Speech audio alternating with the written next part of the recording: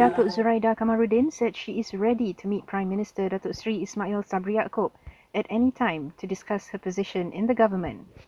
She said she is on standby to meet the Prime Minister, who at first told her next week, which means it is this week. So she said the meeting could be anytime soon.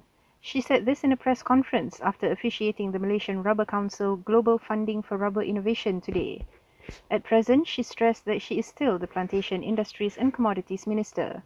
On whether she would defend her Ampang Parliament seat, she said she was moving to a new party and would make any related decision then.